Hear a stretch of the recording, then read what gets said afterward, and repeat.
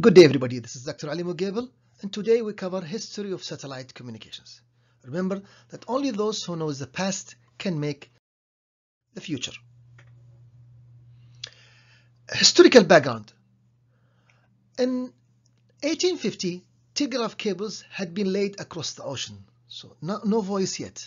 We can do telegraph across the ocean. 1945, high-frequency radio was the only method for transcontinental or intercontinental calls, distances, but that's not very much reliable. In 1945, the same year, a writer called Clark, his picture is shown here, he suggested in the British radio magazine Wireless World that it's possible to make a radio relay satellite in an equatorial orbit with a period of 24 hours that is stationary, that remains stationary with respect to the Earth and can carry communication signals. It was just a write-up. And then about 1953, cables carrying voice signals across the Atlantic started. So now we have voice signals across continents.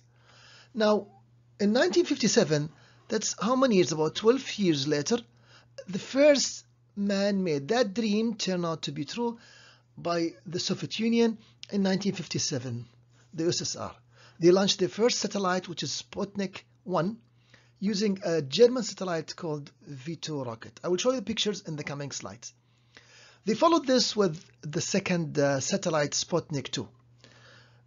Not much later, the American, in the next year, American sent their Explorer 1 was first.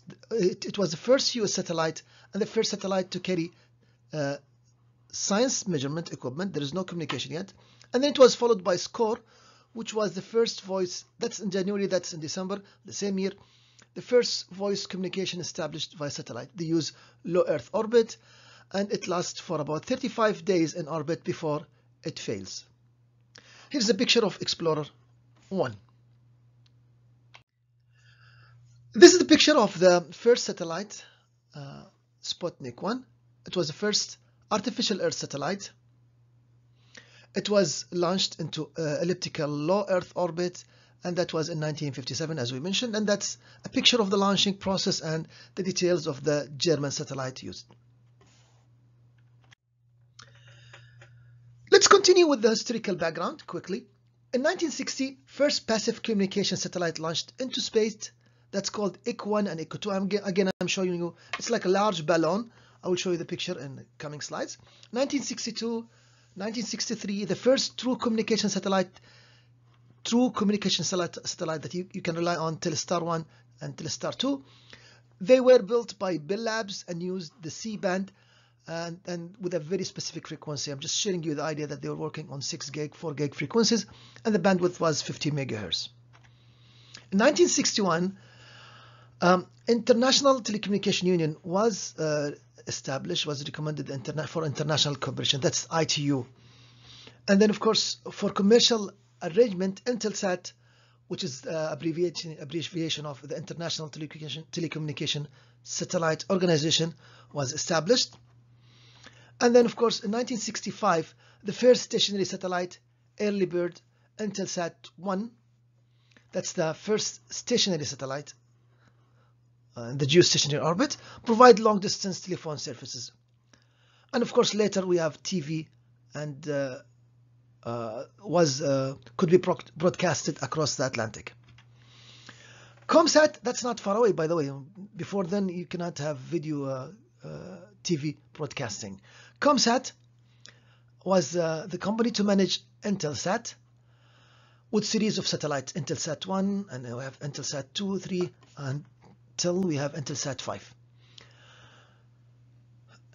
National satellite services, and the Russian, also the Soviet Union, made the Molniya first highly elliptical orbit satellite.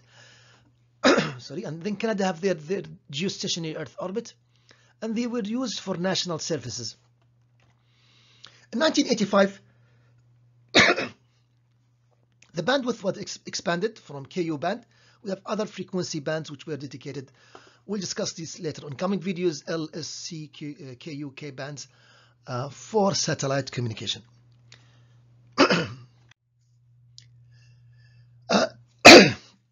So here are some pictures. IC-1, that's the look like a big balloon. You can see the people standing here. This is the first communication satellite, Intelsat-1, how it looks. And this is in 1962, first non-government active communication satellite launched by Telestar. That's Telestar-1. Now let's continue with the historical background quickly. After that, video distribution VSAT, which we know now we are using at homes, maybe the VSAT, the very small aperture terminal, where you have a small antenna that you can put at the top of your on the roof. Then you can get the TV satellite TV channels, and it can also be used for internet or what have you. In 1995, other band expanded like K-band, and it's used for digital traffic rather than analog for marine application, ships, aircrafts. The International Maritime Satellite Organization, Inmarsat. So this is for marine applications to follow up with the ships and transportation and so on. In the period from 1998 to 2000, low Earth orbit and medium Earth orbit, there were companies trying to cover the entire Earth with a network of satellites, and that's to replace the mobile phone base stations. And the companies including Iridium 1998, Global Star, and Orbcom, and all these companies, they were a big hype at that time, but they did not continue. They proved to be very costly, and Iridium cost, for example, $5 billion. It was sold only for $25 million. That's only 0.5% of the original price. Global positioning systems, satellites are used not just for communication, for localization. So the American system is the GPS system. It costs $12 billion. The Russian equivalent system is the GLONASS, the Russian Russian global navigation system. And also we had the European system, which is called Galileo. And Galileo, for example, in 2016, Europe global navigation system GNSS Galileo went live.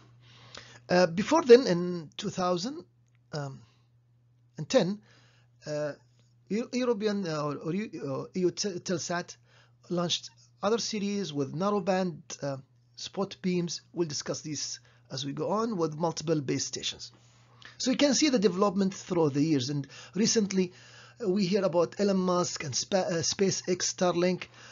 Lots of people are thinking and using constellation of satellites, group of satellites, network of satellite, mesh network connected to cover the entire Earth. And of course, among these companies, including Amazon, Telesat.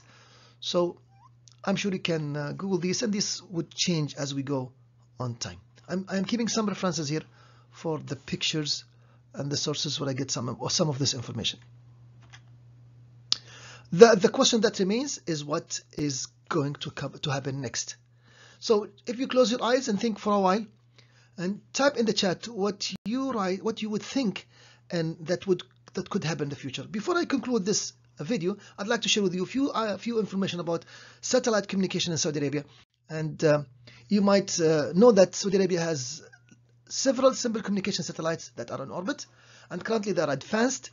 There are more than 16 satellites already on orbit. They start with small ones, and some of them are made from scratch.